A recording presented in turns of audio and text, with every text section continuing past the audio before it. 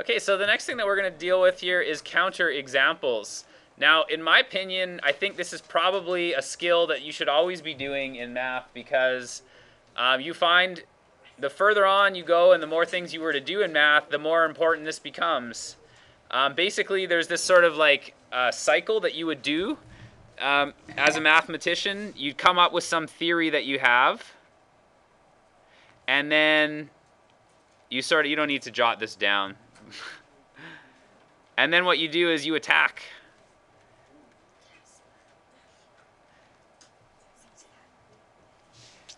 And eventually you attack your theory so much that you say, well, maybe my theory's true because I'm still not finding any examples that show me this theory's false. So, doing math is a lot of work. I'm sure you all agree. Especially when you get up to something like university where there's much, much more complicated math in there. You don't even want to bother picking your pen up until you're absolutely convinced that your efforts are going to be worth it. So that's why you make such attacks on yourself and you do these, you look for these counter examples to disprove a theory. So that's what we're going to do here. Hopefully, you can break this cycle and then you'd go to proof where you would actually prove your theory to be true. So let's take a look.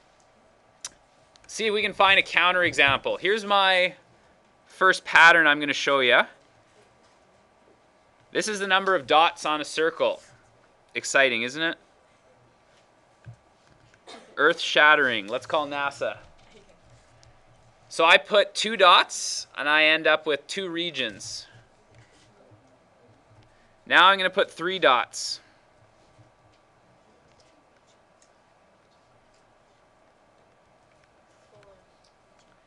Now I have 4 regions. So I am going to sell this to you that it's always a power of 2. That is 2, that is 4. I'm going to make a prediction here. 8, 16, 32. Can you prove me wrong? Okay, so let's see here. I've got 4 dots to do now. 1, 2, 3, 4. And if I connect all the dots, I have 1, 2, 3, 4, 5, 6, 7, 8. Okay, so that's enough, right? You guys all believe me? No, do the 6 dot one. Do the 6? Okay, let's do 6 dots. 1, 2, 3, 4, 5, 6.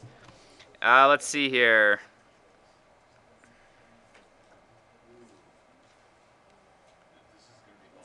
Yeah, it's going to take a minute or two to draw all these, but that's okay. It's going to look pretty anyways.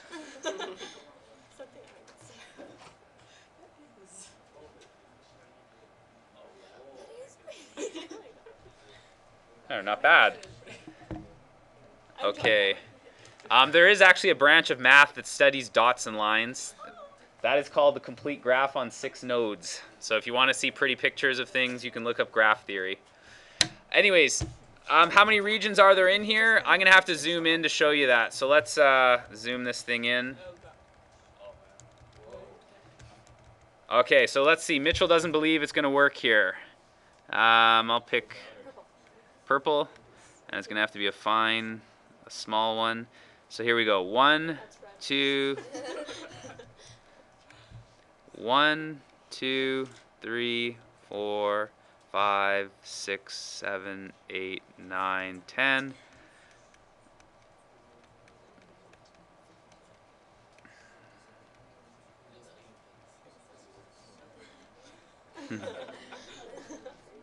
Color by numbers, yeah. So many numbers.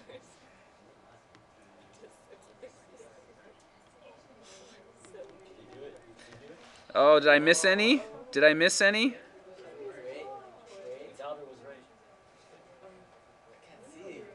1, 2, 3, 4, 5, 6, 7.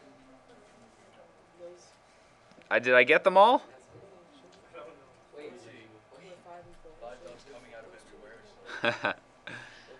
Well, actually the funny thing is I believe there's supposed to be 31. Anyways, I think I've missed one. 1, 2, 3, 4, 5, 6, 7, 8, 9, 10, 11, 12, 13, 14, 15, 16, 17, 18, 19, 20, 21, 22, 23, 24, 5, 26, 27, 28, 29, 30. Well, anyways, maybe I was wrong. Maybe it is 30, but the point is it's not 32 here. So I'm not so, that theory I had,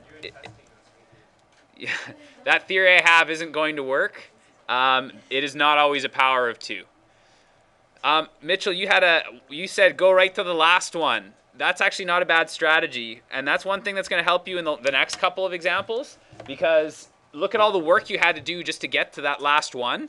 Like I said before, if you really want to convince yourself that something's true, you shouldn't just pick a simple way of doing it. You should pick ways that are, more complicated, that you'll say, yeah, if this one works, I'm more likely to believe it's true. So for example, in this next one, here's a neat pattern you can try in your calculator.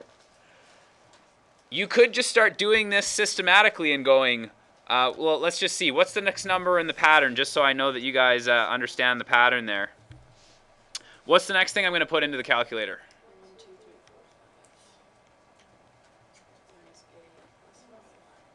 4. Okay, so you could just keep going systematically and checking that the pattern works, or you could think about it and say to yourself, well, can I pick a number I'd be more satisfied with than plain Jane 5? If you'd like to, maybe it doesn't work on 5. It's not to say 5 isn't a good choice, but strategize. You might be able to get your answer quicker when you strategize. Has anybody found one that doesn't work? 1, 2, 3, 4. How far did you go? So you did this one and it didn't work? 1, 2, 3, 4, 5, 6, 7, 8, 9. Did you? Can you double check it? Yeah, I think it works.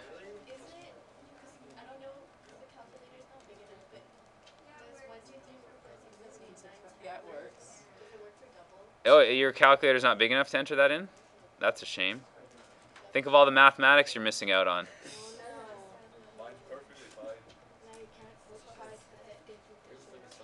So what do you get now?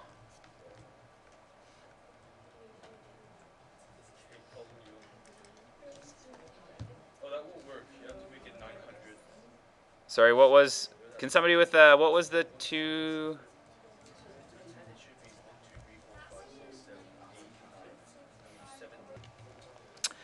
So we end up with 129, which doesn't work. Oh no.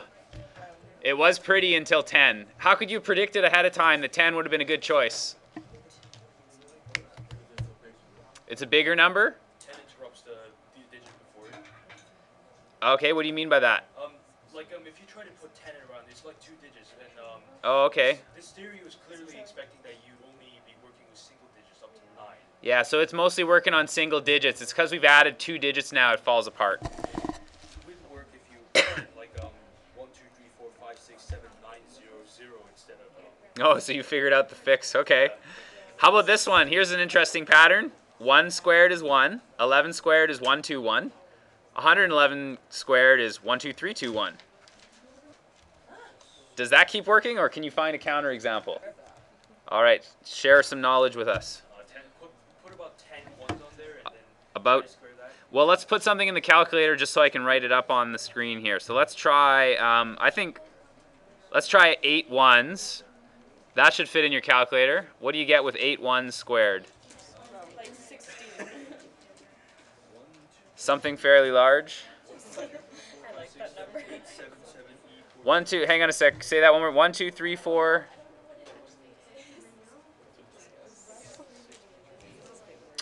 Okay, 5, 6, 7, 8, 7, 6, 5, 4, 3, 2. Oh my God. Did it work? Did it? Shoot, that's not a counterexample.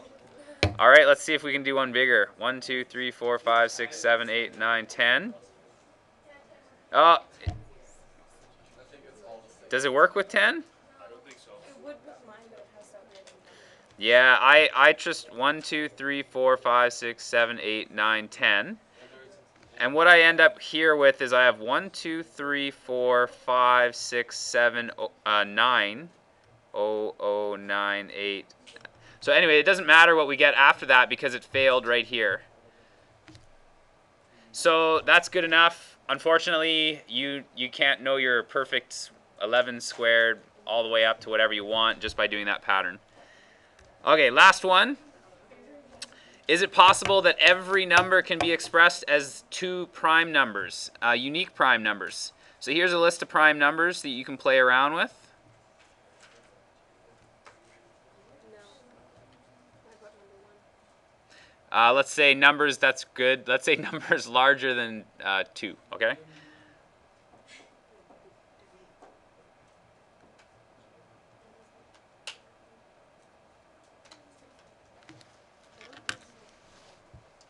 So the inclination, well, I don't think so is probably a good guess since we're working on counterexamples. Anything larger than 2, right? What about 3? 2 unique prime numbers. Okay. So yeah, 3 wouldn't work because it's already prime. It would be hard to do, right? So then why don't we just adjust this to say and is not prime itself. 4? So 4 is? Oh, 4 doesn't work because we can only do it with 2 plus 2. And those aren't unique. So that's enough for a counterexample. We don't need to keep searching. My theory's failed.